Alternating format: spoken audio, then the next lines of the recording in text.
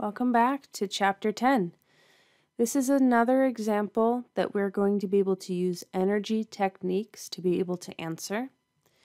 So this is a similar situation to a question that we had a few examples ago where we were trying to solve for the angular acceleration of the disk and the vertical acceleration of the hanging mass. But in this case, what we're trying to find is the final speed after this mass has dropped 20 centimeters. And so we're going to be figuring out what we have and recognizing that energy is going to be the easiest way forward here. So in this example, we can start to write down the information we have just because there's a lot of stuff to keep track of. So we have the mass of the disk is 2 kilograms. And the radius of the disk is 14 centimeters. 14 centimeters is 0.14 meters, and it's going to be able to rotate.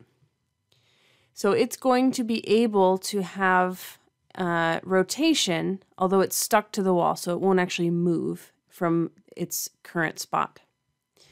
Its height stays constant, no gravity energy changes for the disk. We also, though, have a small hanging mass that's 350 grams. 350 grams, if we convert this the way that we've been training since Chapter 1, we get 0.35 kilograms. So we're holding this system in place, and then we let it drop. So this is really the before picture, if we're thinking of this as an energy problem. And the after situation is that this is rotating and this block is moving and it's hitting the ground, so it's not at its initial spot. This height, by the way, 20 centimeters, is 0.2 meters. All right, so what we can do is we can compare the before and after situations in the table that we're used to thinking about. So before, after, and this is really important. We saw an example that had two separate objects in Chapter 7 example videos. We saw it in the problem sets, and we can see it here in Chapter 10 as well. We're going to be asking these questions about both masses, yeses and nos, and we'll have two terms here that we're adding together. So at the beginning of the problem, we ask ourselves, is anything moving? Nothing is moving at the very beginning because we're holding it in place, so it starts at rest. And after, the disk is not physically moving. Moving means up and down or side to side, but the hanging mass is definitely moving. So 1/2 the little m v squared. All right, potential energy from gravity.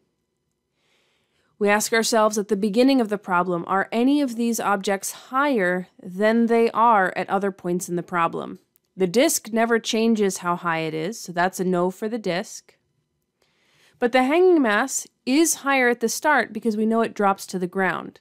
So little m g h. Nothing is higher at the end because the disk never gets higher or lower, and this is the small mass is lower. Potential energy of a spring. It's just really useful to train ourselves to always be asking all the questions, but there's no spring here. And then the kinetic energy of rotation. We are asking, are we rotating? At the beginning of the problem, although it is free to rotate, it is not actively rotating yet. We're holding it in place still. So in the same way that everything's not moving, everything is also not rotating. And at the end of the problem, the disk itself is rotating. So we will have 1/2 I of the disk, omega squared. But this hanging mass is not rotating at all. It is simply falling straight down. So that's a 0. And then we double check and we recognize that we are asking about work not as a before or after term, but separately for the work added. We're figuring out, are there any other forces that we haven't accounted for? A push, a pull, air resistance, or friction, and we're not given any information about other external forces. The tension, we've seen before in energy problems, it cannot provide a work term. It is not adding energy to the system or taking energy out of the system. All right, so we have our energy before plus work added equals energy after equation. It's the same equation that we've seen all throughout Chapter 7, and it's the same equation that we're using now. And the key thing here is that so far, the only real thing that has been different up until this point is just this kinetic energy of rotation term. Otherwise, everything that we've done is the same process that we did in Chapter 7 as well. All right, there are so many zeros here, I am not going to write them all out. But the energy before term only has mgh in it. The work added term is a 0. And then the energy after has two total terms in it. 1/2 the tiny mass times v squared plus 1/2 the disk's moment of inertia times omega squared. All right, we can plug in things that we have, but what will be useful to do is just off to the side, do a couple of small calculations first. First of all, if we're thinking about the radius of the disk, then v and omega are related to each other. R omega equals v. So that means that instead of omega, what we can write is v over 0.14 meters. So we'll be plugging that in. In addition, the disk moment of inertia is 1/2 mass times radius squared. So we have 1/2 times 2 times 0.14, and that whole thing is squared. And so we get 0.0196 kilograms times meters squared. All right, so let's plug in things that we have.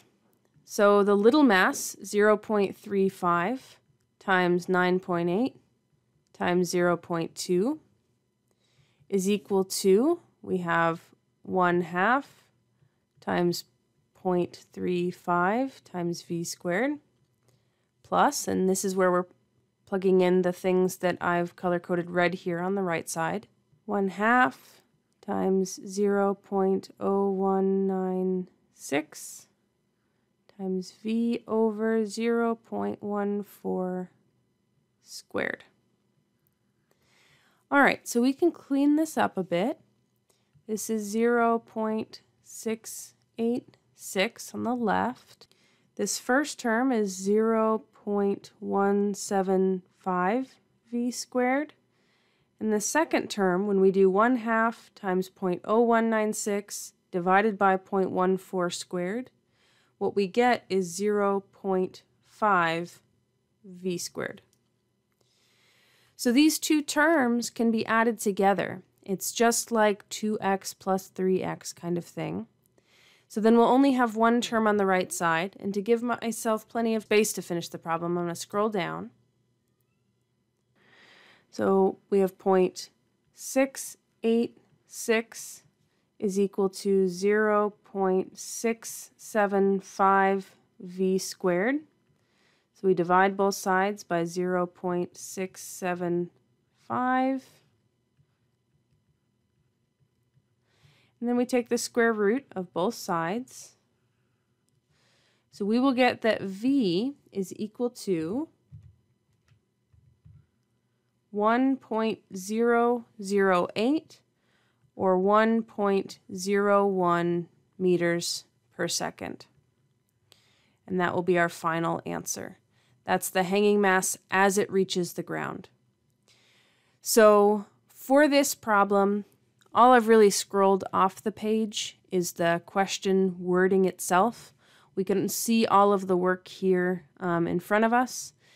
The key thing was this is a Chapter 7 energy problem, where the additional things are the idea that R omega equals V, so that we can go back and forth between V and omega as needed, angular velocity and linear velocity, and that anything rotating, we have the rotational kinetic energy term and the I moment of inertia for different shapes. We've been seeing disks quite a bit in these examples, but you shouldn't just default to 1/2 mr squared.